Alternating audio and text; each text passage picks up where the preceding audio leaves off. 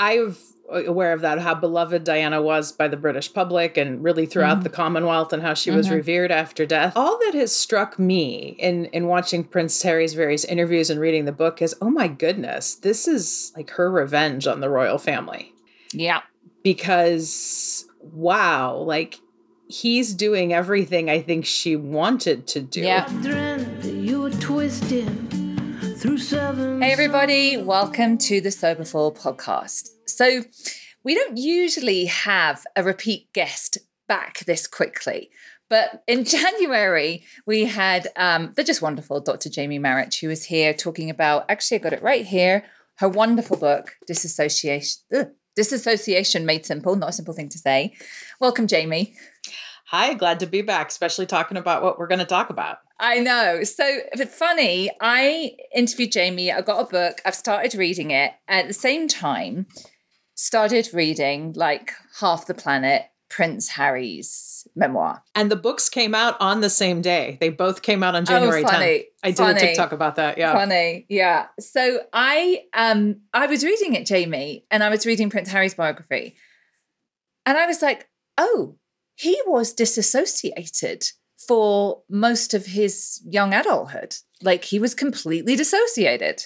Yes. And I'm most of the way through the book, and there are already about 5 or 6 examples I wrote down where he specifically references behaviors that we would describe as dissociation or dissociative. And that's not even including a lot of his drinking and drug references. Yeah. Because, you know, a lot of my teaching is that we can frame addiction as dissociation. So even those aside, there's still a lot of very potent examples where he discusses being dissociated. Yeah. So I think we kind of, both of us commented on a Facebook post and blah, blah, blah, and realized that we were coming from the same place. Yes. And I've been watching a lot of, I mean, you can't avoid it, right? There's so much about this memoir and what he's saying and what he's doing. And I'm like, am I in a parallel universe? Because I'm seeing something completely different to what everybody else is seeing. And I feel that we were coming from the same place. And I was like, Jamie, I think I want to talk about this. There's so much here that's relevant. Addiction, mental health, childhood trauma, institutions. Like, I was like, who will talk about this? Jamie. So Jamie is back because we wanted, so where do we start? He's speaking out against a major institution, right? Yes, he is. And I'm really proud of him for doing it, because I want to say, even if he wasn't Prince Harry, even if he wasn't part of one of the most famous families in the world, if not the most famous family in the world, it is always risky to speak out against your family if said family has dysfunctional or addicted dynamics. There's that tendency to be labeled the ungrateful one, the narcissistic one, the bitter one, the resentful one. And so I just want to honor the courage of what he's doing anyway, especially on such a global stage against such an established institution. Yeah. And I feel like from the get-go, we've got to address the whole thing about money. And I've finished the book. I know you've almost finished it. And yes, he's got paid, who knows the amount, but we know it's a massive amount. And I think that that's being used to, well, he's just selling his story for money. And I think that that's a part of it. But if you read the story right till the end, the big thing that really shook me, and I can't understand, and I just feels like such insanity on the behalf of the royal family, is they pulled all of his security. So you're leaving, that's fine, we're not going to pay. And to be clear for our American audience, a lot of the monarchy, the British monarchy, is funded by British taxpayers. Right. So that needs to be understood. So this is someone who was born into a family that has had 2 armed guards on him his entire existence, has panic buttons that he's never allowed to leave with ever. So his whole life was like, you're Prince Harry, deal with it, you got to have security. So because this was so intolerable for him, they left and they went, sorry, not going to pay for your security. I mean, can you, for me, it sounds like, and that part of the story, because I saw that on the Netflix documentary, which is another way he's put his story out there. yes, was absolutely horrifying to me with the level of threats that were lobbied against them. So yeah, if he is selling his story for money, he has every right to do that. Exactly. Yeah. I mean, I think anybody has a right to do that. Yeah. Yeah, because now he's in it, like he was raised he needs to support himself and to be unemployable, so, right? To be, I mean, he was, I mean, how much they're raised to be professionally gracious. I don't, you know. Oh, great phrase, right? Monica. And Meghan, I mean, I can't even, like, the misogyny and racism she's experienced. Exactly. She's had credible death threats, and you have small children and a pregnant wife. What does anyone think he's going to do? And that security is several $1 million a year. So as far as I'm concerned, I'm like, I get it, and I don't blame you. I do too. Right? But I think that's another example of use anything, even if it's grasp at straws, to go after his character. Because that is also a common thing that gets said. I don't like that word thing. It's a common complaint against anybody who speaks out. I remember at the height of the Me Too movement, a family member who's well known for protecting institutions said, well, now all these people are just coming out of the woodwork because they want to sell their story for money. And so this is not the first time I've heard this complaint lobbied against people who speak out. Yeah, I absolutely, this was not for money. Yes, he got paid, but I believe all of those things mattered. But do you know what I was thinking of, Jamie, the other day is when Sinead O'Connor ripped up a picture of the Pope, on SNL in the 90s, and the backlash against her. Sinead O'Connor was freaking right, and we know that now. Yes, and once more, it's this obsession humankind tends to have with institution. And even though as free citizens, we have a right to speak out against that, we're often not looked at kindly when we do that. Well, why do you think there is? I mean, I read the British press every day, more or less, and it's more or less universal. The Guardian is a pretty left-wing leaning paper, and they are a lot more like, yeah, I mean, he was really traumatized, and it's really, but mostly it's universal, like, how dare he? He is so ungrateful. Charles and Camilla are just beacons of respectability, and poor Kate and William, look how gorgeous she is in her dress. It's like, I'm like, what the hell? Well, this is where I think you can give some perspective, because I know you and I both share this belief that we as humans seem to have a need, at very least a tendency, to want to elevate people. Yes. Growing up in Britain, though, and I'm curious about your perspective on what is it about the royal family?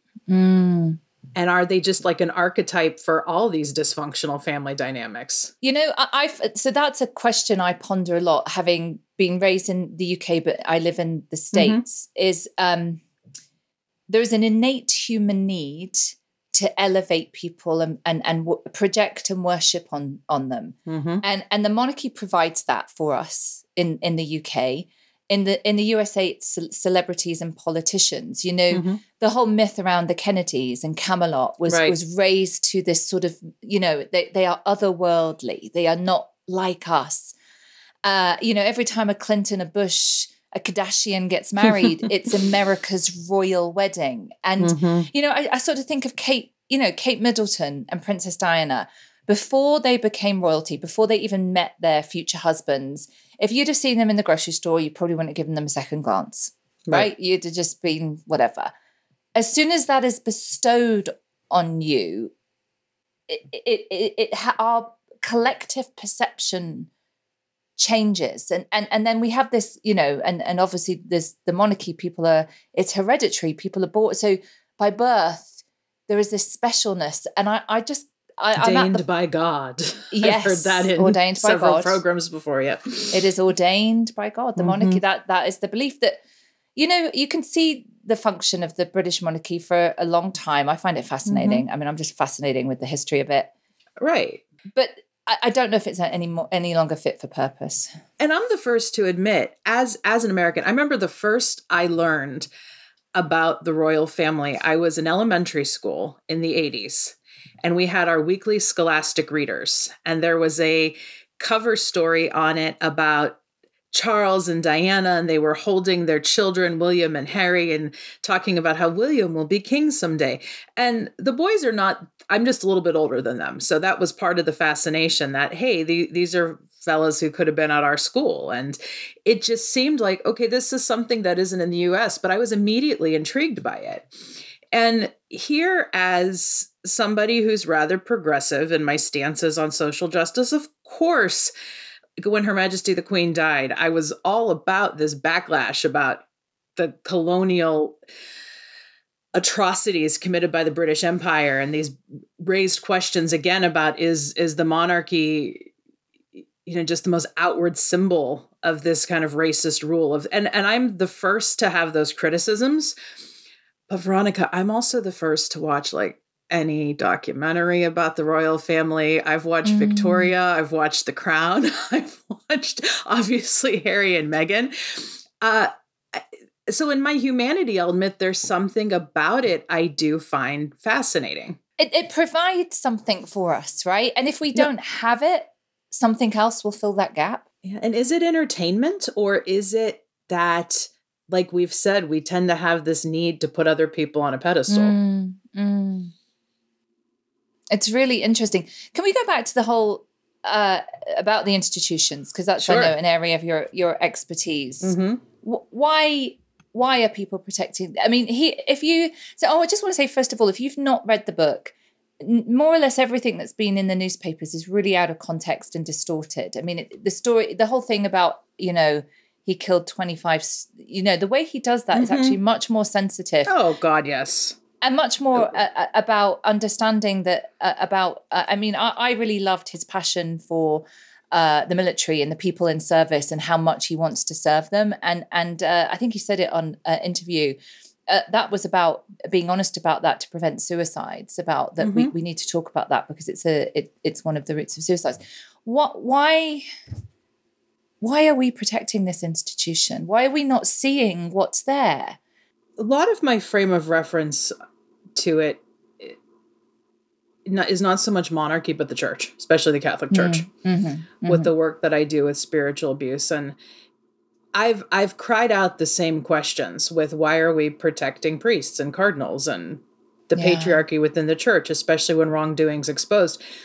And the short answer I've come to is so many people wonder, who would I be without it? That's my short answer to it. And so much of that goes back to, do we look, and we see these dynamics in alcoholism and addiction all the time. Do we look to something outside of ourselves? We need something to believe in. Yeah, I think you're right. I think that that's what is provided by the royal family is we need to believe in them as a standard, as a something to admire. But I think that's what the book reveals, is they're just a dysfunctional family, just like anyone else, but with this exceptionally toxic relationship with the press. And that was the big thing. And that's what he really wanted to expose. And again, I asked, if you're British, we all, I think everybody remembers when Princess Diana died. And it was formational to my life too. I was, I just graduated high school. Right. And I remember I was up all night watching the news when it happened and got up for the funeral and Yeah. And at that time, Camilla was public enemy number one. She was hated. Diana was beloved. Even before she died, she was beloved. After she died, she was sanctified. And finish that thought. Then I want to talk about Diana. It's taken 25 years. Camilla is now seen as a national treasure. Right. And what that book revealed, it was all through media manipulation. It was all through, and again, I up until reading that book, I would have told you, well, I think the boys accepted her. She made her dad happy, and they were happy. Their dad was happy. I also would have told you I thought the boys were really, really close, and it doesn't seem that either of those things are true. That was all appearances. That they weren't. It doesn't seem like they have any kind of close relationship with Camilla whatsoever.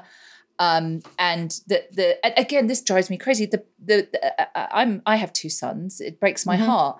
But the way the institution set them up as the heir and the spare just created conflict. How could they be the close brotherly bond that every parent wants for their child, the institution and the way it's designed created them to be at odds with each other, which is a terrible tragedy. What were you going to say about Diana?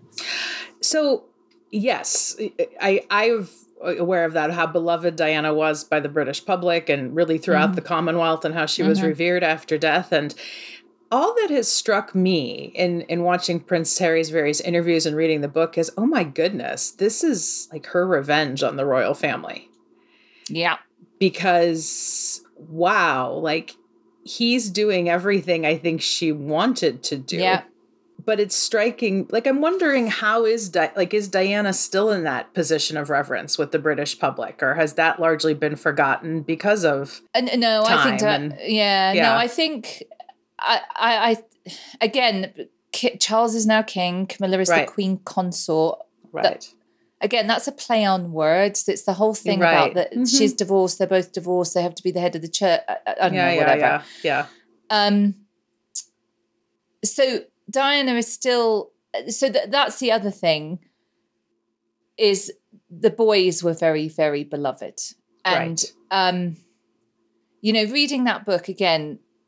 Losing your mother at that age in an accident, she was so young, was horrible. What traumatized them is what the institution did afterwards. And I remember, Jamie, I was not sober and I was not a mother. I was not a trained therapist. But I remember watching that funeral thinking that can't be right. Who made a 12-year-old boy walk behind his mother's coffin in front of, I think he said there was 3 million people in London for the funeral. I was going to go, by the way, it's hungover, didn't watch it on telly. Anyway, that's an aside. And I remember thinking, this can't be right. And I think, and they were paraded out. And praised for their composure. Yeah. And he talks about that. He didn't cry, that crying. Right. And he didn't cry and nobody hugged him. That's freaking child abuse. And spoiler alert for those of you who haven't read the book yet. One of the most compelling narrative threads in this is how he framed her death as a disappearance. Yes, which is the disassociation, right? Yeah, I mean, it very much could be, a way to cope with it, because his immediate thought being, she couldn't really have died. She staged a disappearance so she can get away from all of this. And through much of the book, he referred to her death as a disappearance because that's how his young mind was able to cope with it. So yeah, I mean, that certainly can be framed as a dissociative response. Yeah. I mean, it's heartbreaking. And even as I was listening, as I've been listening on audiobook, wow. And this is the thing I really want to impart as a therapist, and I'm sure he had help writing the book. I'm sure he's had prep for all these interviews, yet I find that he carries himself with such a candor. And such an emotional intelligence that evidences to me this person has done his work. Yes.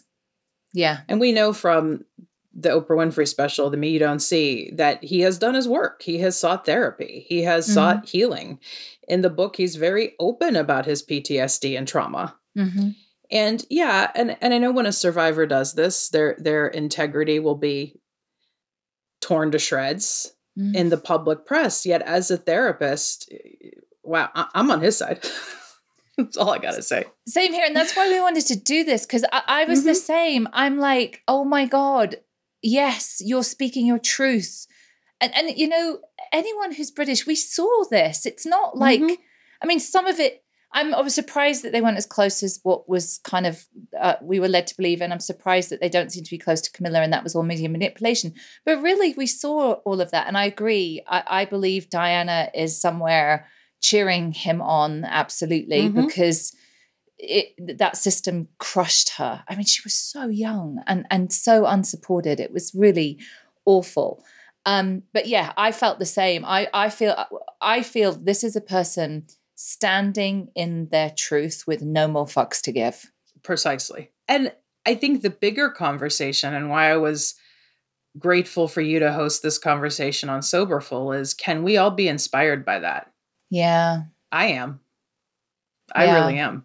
Yeah, and I'm even wondering, Jamie, what kind of pushback I'll get from this episode, because I've seen lots. So just I'm sure all that spoil. Who does he think he is? Just everything, and I there was it's so much in our remit. The substance abuse, which I'm going to have to say does concern me, and it does seem that I don't know. I bet it's probably calmed down because he has children, but I want to say, Harry, if you're listening, substances are not the answer. I want to talk a little bit about Meghan. Yes. Because I love her. Love her. Yeah. Mm-hmm. So as a therapist, so one of the things that came out, when it began to be clear how unhappy she was and she's a bully. There's bullying accusations, serious bullying. She's a bully. And I don't buy that for a second. And the reason I don't buy that is there's no pattern. So this goes to, because this was my reaction immediately. Like, is she a quote unquote bully, or is she standing up for herself? Yeah. Because a trend that I see happening on social media, in public discourse anyway, is like the word narcissist. And I've heard that used to describe Meghan as well. And yeah.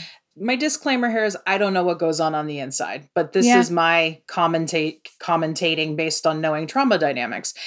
And even though I'm glad there's more awareness around narcissistic abuse and the term narcissist, I see the word getting misused a lot to reference people who are really just standing up for themselves, being assertive, standing up in their boundaries. Mm. And this is where I've talked with a good Irish friend of mine about this. I can see where a strong American woman doing that would especially be offensive to British sensibilities. Yeah, I felt the same. She reminds me a lot of my daughter-in-law, well-educated, has an opinion, smart, assertive, good at networking. And I can, Kate Middleton, I'm sure she's a lovely person. I'm sure she's a great mum. But Kate went to school and then worked part-time in her parents' business as she waited to be proposed to. I mean, that's her choice. Fine. Mm-hmm. I love the fact that Meghan, she grew up like I did. I grew up as an only child in a single parent on not the, as in an okay neighborhood. She's hustled, everything that she did. She had a career. And also the other thing that I find really annoying, I thought that her service work was quite substantial and sincere long before she met Harry. Like that was really, it wasn't like, it was a real passion of hers. And again, that just how she's, the misogyny, every single woman that joins the royal family goes through this. And William and Charles seem to have this kind of like mentality of, well, Camilla and Diana and Kate went through this. It's just how it is. You just don't comment. Mm-hmm. And Harry was saying, no, there's a race element to this. There's racism to this. So all the women go through this horrifying, they're sort of, I remember Fergie went through the same thing. It's like a hazing. Yeah. Sorts, yeah. But then it doesn't end. Mm-hmm. And and they cast them. So Diana's always been beloved and the saint. Fergie very quickly was a breath of fresh air. Then she was a fat pig. Right. And there's Prince Andrew's daughters have both married, and the men that they've been married to, not a whole lot. There was nothing. Men can marry into the royal family. There's not a whole lot. Women, but I don't think any of them went through what Meghan went through, and I sincerely believe she deeply loves him. I think she went in gung-ho to do her best, to learn everything. And it's almost like, the accusations that have been thrown at her, I can believe that how, she felt suicidal. Sure. And I remember when I first, because I had not heard of Meghan Markle personally before she started dating Prince Harry, but then I read nobody had. It was about her background and, that she was on the show, but it was very intrigued by her. And I remember even saying to my brother, who's a total Anglophile and monarchist, he's also a priest, so you could draw that conclusion how you will. I said, what? Prince Harry's dating a divorced biracial American? Like, I don't see how that's going to go over well. That was just my gut level reaction, knowing what I know about Britain and the monarchy. And yeah, I think everything I figured would happen would happen. Mm. And I think the Netflix documentary did a really good job of comparing headlines of how she was treated versus how Kate was treated. Yeah. And, good on Prince Harry for calling that out immediately. Yes. Yeah. Well done for him. Maybe I'm sure she's not perfect. Nobody is. I'm sure she has her faults. I'm sure maybe, we all unintentionally perhaps hurt someone's feelings. We've all done that. But the way that she has been monstered, I'm almost feel embarrassed. I feel embarrassed of my country for doing that to her. I almost want to personally apologize that she was treated so horribly. As a trauma therapist, what was your take on his trauma in the book? Like, what were you thinking when you were reading that? That this is so like what other people I've worked with over the years have reported and shared. I mean, that's why it's totally credible to me, because it matches the patterns that we see in war trauma survivors, in survivors of children who have lost a parent, especially have lost a parent tragically, in children who, and even take Diana's death away. I mean, these boys were already born into a mess of a family. And how often does this happen where like your parents get married kind of against their will? I mean, I think Diana wanted it, but we knew Charles loved someone else. And so I think there was an unhappy home anyway. And so many of our folks deal with that. And so, yeah, it's completely credible to me because his stories and how he tells them totally parallel what I've seen in my practice over the years. Added to the trauma of being such a public figure. Yeah. And I remember from the Oprah Winfrey special, The Me You Can't See, which is a fabulous docuseries on mental health. Oprah asked him the question, it seemed like the rest of the world was given a chance to process your mother's death and you weren't. And he said, without question. So I feel for Harry. I feel for William, because I think William's been through it too. Yeah. I think his chosen method of coping has been embrace his destiny, do your duty. Yeah. And that's what a lot of survivors of trauma do as well. Really? Oh, yeah. Yeah. So something that I learned in the field about Vietnam veterans, especially, and we actually have a qualifier now in the DSM under PTSD with delayed expression. Okay. What that means is the symptoms of the PTSD may not show up for 6 months to a year to years later. And the phenomenon that we saw happen with Korea and Vietnam veterans especially is I came home from war, I decided to just do my duty and push it all aside. Got married. Yes, some vets took it differently and were affected differently, but a lot of other veterans did kind of what William's doing. Let's shove it down, cope, get to work. Right. And it's often when a veteran retires or when their spouse dies that a lot of the old trauma symptoms that they had buried down come back up. Because that's often what they did it for, was for their family, was to keep working. And then when those things fall away, you're left with yourself. Yeah, it's really interesting. William has embraced his destiny. I was thinking when I was reading it, children become what you tell them they are. And if they were told, right, you are the heir, you will be king. I can't actually imagine what that would do to a child. And you are the spare. Which is why the title of that book is so brilliant. I adore as a writer one-word titles that just say it all. And yeah, as soon as I saw it was titled that, it was like, that's so on point. Before I read all of this, if someone asked me about the monarchy, I would always say I wasn't anti-monarchy and I wasn't pro-monarchy. I was an acceptor of their place in our culture and the need that we have to elevate people. So I was I was accepting of them. I wasn't pro or against. I will now say I'm still not against. I'm not anti-monarchy, but I believe now that it should complete itself with William. And the reason for that, as a British citizen, now knowing what I know, honestly, okay, so let me just say, I'm more concerned about little children in England who right now don't have enough heat and enough food and all of that kind of stuff.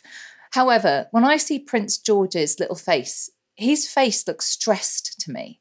His little face when they are going to school and there's a battery of cameras, and he looks stressed to me. And I now feel, to support this, I'm participating in his abuse and trauma, and that I can no longer support this institution, because I would be supporting the traumatization of small children who are told you're going to be the king, etc. And that might sound crazy to some people.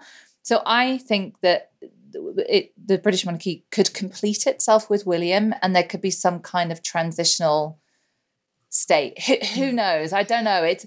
I mean, we couldn't for a long time even imagine not having the Queen, and now we don't have the Queen. So I don't know. I mean, the Catholic Church has it's still there, right? I mean, oh, it's not going away. So probably the monarchy is not going away either. Nor do I think I would want the Catholic Church to go away. I want to be clear about that. Yet what I think both the Catholic Church and the monarchy can do is embrace radical reform, rebrand, if you will. And I think this is a really good point that Prince Harry made in the Netflix documentary. They really missed the boat here by rejecting my wife. Because as a person of color who looks like most of the quote unquote Commonwealth, could have been an amazing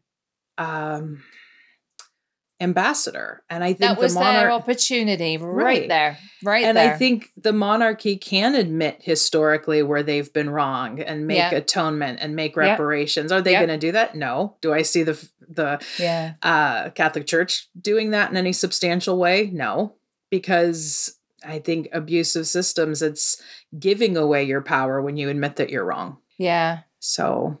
And I think, and to be fair, I think some members of the monarchy have done that in small, albeit token ways.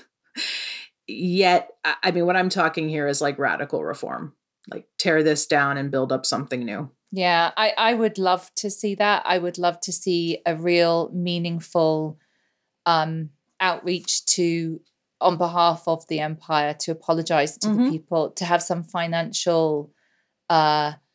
Reparations. Yeah. I some returning of things that were taken.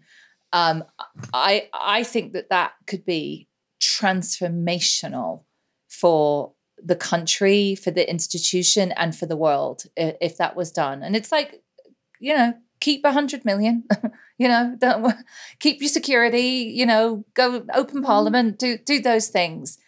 But gosh, wouldn't that be something? But no, I don't know if that's ever going to happen. The world needs to work a 10th step, right? I wanted to say the other thing about this whole kind of saga.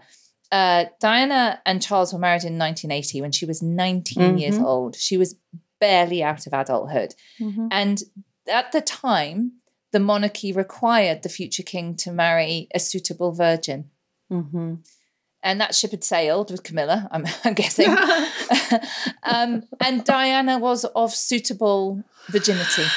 And they met maybe 20 times. And it was, deemed that she could be shaped into a suitable companion for the king, that she would.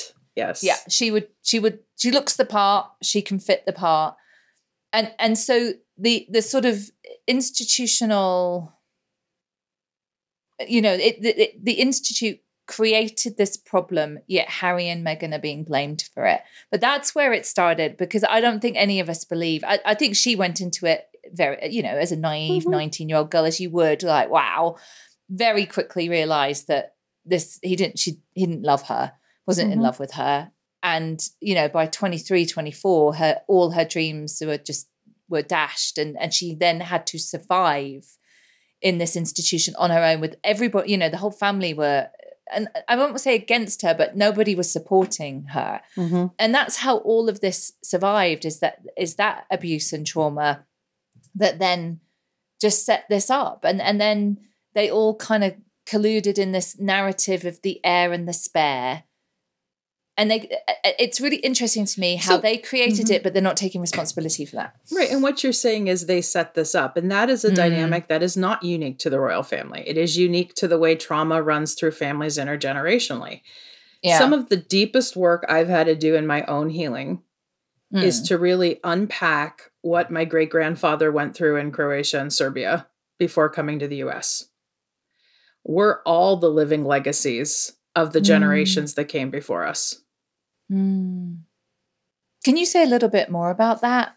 Yeah. I mean, how do you do that? I think we often think of the home in which we're raised as the thing that creates this, but it goes back because if you think of the issues you had with your parents or your guardians, there were people who created those issues in them and people who created those issues in them.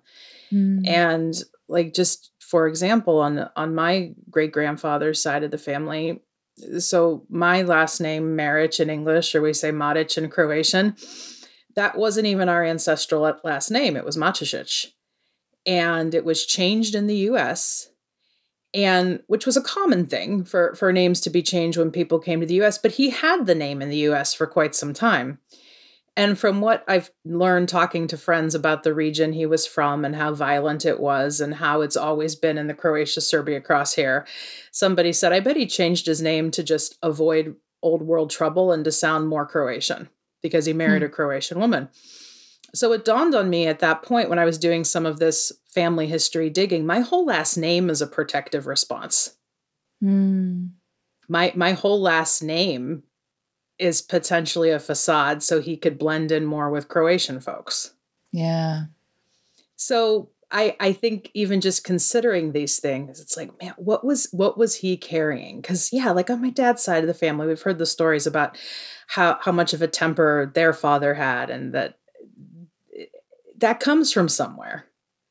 And then when I think of my great-grandfather coming from the part of Croatia and Serbia that he did, of course, that gets carried down to your descendants, being exposed to war, being exposed to geopolitical violence that I think many of us bear the legacies of in our families. And I will further say, for people who are still listening and don't think Veronica and I are just a bunch of feminist loons, if this area of intergenerational trauma interests you, what I think is required reading is a book called My Grandmother's Hands by Resmaa Menakem. And he is a clinical social worker, somatic practitioner, cultural somatics. And in his book, he just makes such a brilliant case for, yes, when we talk about eradicating the impact of racism, eradicating all these things that we as progressive people know we need to do, he says white people have to do their own work about their own family legacies, to really look at how has what we've been raised in made it easier for us to pick on other people, especially people who look different than us. So My Grandmother's Hands, if you've not read it, please read it. Oh, that sounds fascinating. I'll order that immediately. Yeah, it's really interesting what you say, because what he talked about in the book is very, very, very, very British. And it's passed down through generations, and it's not talking about your feelings. Like, is this that's British... the stereotype of the British way. Yes. Well, they're still doing it. They're still the stiff upper lip, which, I think that so much of this can be traced back to the Great War, the First World War, which was so horrifyingly brutal and traumatic for so many young men who came back and were not allowed to express the emotion or talk about it, that they went on to become parents. And that was how I was raised in my family. Any emotion beyond, that's a little upsetting, or, oh, well done. Anything beyond that range was shut down immediately. It just wasn't acceptable. I was told things like, don't upset yourself, which was code for, I can't handle how you feel, so you need to stop it. Yes. Wow. Yeah. And I felt like I had this... I just felt like this balloon was expanding in me, that I had all these feelings that I had no idea what to do or anything. And which is why I drank and used drugs, which is what Harry did, because you just don't, I cannot get over, I just can't. There is this 12-year-old little boy who's just lost his beloved mother and no one in his family hugs him. Like, I just can't get over that we're admiring these people. Like, I you know, Kate Middleton, she's the Princess of Wales now. Right. She's doing a lot around early childhood stuff. And I have no doubt she's a great mum who's really invested in her kids and has read all the books and is really, you know, trying to do the best she can under challenging circumstances. But William and Harry, like, there was one bit, I don't know if you've got to it yet, is towards the end. He does something, I can't remember what it is now. And his brother and dad kind of give him sort of a little hug. And he's so, like, taken aback by, like, this extreme display of emotion by them. And I'm like, I inhale my children. Like I I nuzzle them like they're ponies. Yeah. And I'm just like, that's the generational British stuff that was displayed by the aristocracy and kind of filtered down to all of the different classes. And we're still a very class-based society. And it's so dysfunctional. And he just lays out how harmful that is. And it's harmful to all of us. And I remember, this is so Britain's reputation in the world. Yeah. That the first time I went to teach as a trauma therapist in the UK in 2016, because I've been invited several times now to the UK, and I was filled with this fear about, oh my gosh, how are British people going to take me? Not only as somebody who's pretty quintessentially American, although I have a lot of European sensibilities. And what I have found, though, Veronica, and I think this is the good news, is I love teaching in the UK. I love my therapist friends I've met in the UK. I have been received very well teaching courses in the UK because I think there's this sense of, oh, she sees us. She recognizes what a problem this is and that we as therapists are dealing with the aftermath of this, the impact of this. And so many British therapists I've met are just amazing and are aware of this reality and willing to help people as they're able. Yeah, I still think America leads the world, but England isn't bad. I mean, I practiced there for years, and I think there's a much more open, and also I do think William and Harry and Kate, they were involved in, I don't know if it's still, they had a charity about mental health, and they were, I mean, before even he met Meghan, I think he was beginning to talk about it. Oh, for sure. And that helped enormously for people to hear that. And and what he's doing now. So final thoughts as we wrap this up. You know, I just want to say one thing. When I read the book about, and the show about her dad, I don't know if you thought this as well. For me, I think it was really tragic and terrible what happened with her dad, because she lost a parent as well, is I think he was so scared. I think going and being the father of a bride can be intimidating for a lot of men. And then at that level, I think he subconsciously self-sabotaged himself because the whole idea was completely overwhelming and terrifying. That's my take on it. I will say I have no real opinion. Really? On, you know, her dad's threat, other than I think Tyler Perry, actually, who's their friend, made a really good comment about it that I tend to agree with in the Netflix documentary, that, yeah, when you get a higher level of fame and notoriety, even people who you thought were close to you will start doing weird things. Start acting weird, maybe even start coming out of the woodwork, wanting more from you. So with both Meghan's father and her half-sister, I think we're dealing with some of those dynamics that are pretty common. Yeah. What final thoughts? What do you think's going to happen? Do you think it's going to change? Do you think? I mean, I want them just to be happy, and I'd love to see Harry really involved in charity work around veterans. I think that's clearly his passion. Well, I go to a joke from the American series Family Guy. They were commenting on Downton Abbey, which is a series that probably a lot of us know and love. And they're like, you know, what's it about? And he said, it's about a wealthy British family dealing poorly with gradual change. That just... Oh, yes. My God! That's it.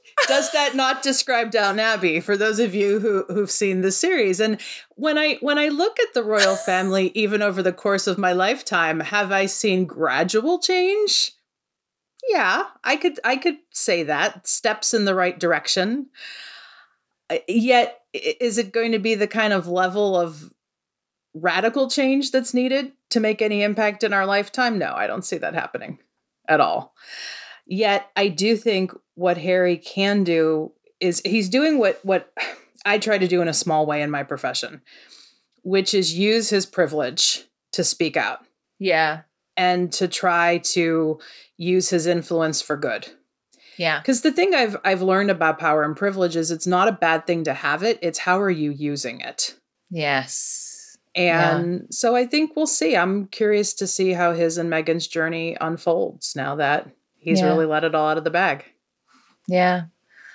Same. I wish them well. I really want them. They seem very in love, and they're both children of divorced families, and children of divorced families, I think they are passionate about creating a family for their children, and I think that there's lots of good that they can do in the world, and I think they're incredibly brave. I think he's really brave, and I feel so bad how Meghan was treated. It was, I mean, just recently there was a journalist, Jeremy Clarkson, who wrote the most appalling piece in a newspaper that he fantasizes about her being shamed and walking naked in public and people throwing excrement at her.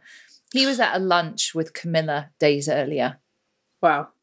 That's such a horrifying betrayal. I mean, if anyone spoke about my daughter-in-law like that, I'd kill them. I just, it's a horrifying betrayal. And I even just feel... and even as you say that, I'm disgusted and sadly not surprised. And nobody spoke out. Nobody spoke out. Nobody said that. Nobody said that wasn't not okay. I was reading, William pushed back and tried to sue a newspaper because someone implied that Kate had Botox. Mm-hmm. But nobody said anything. And that it's that. So I we'll see. I mean, it's been interesting, you know, following from Diana to where we are now to where we'll be in 40, 50 years. I wonder, but I wish them well. And I think that he was really brave and what he did was incredible. And I applaud it. And I'm really glad we got to speak about it. Thanks for having me on. I think this is an important conversation to have. And I hope that more people will continue to have it. Yeah. Thank you so much, Dr. Jamie. You can find, where can people find it? You need to follow her on TikTok. I've been watching her TikTok videos. Yes. It's brilliant. TikTok is at Trauma Therapist Rants. I actually did a couple on Prince Harry on TikTok. And, I saw them. Yeah. He drove his grandmother to an early grave and the things that people get hurled against them.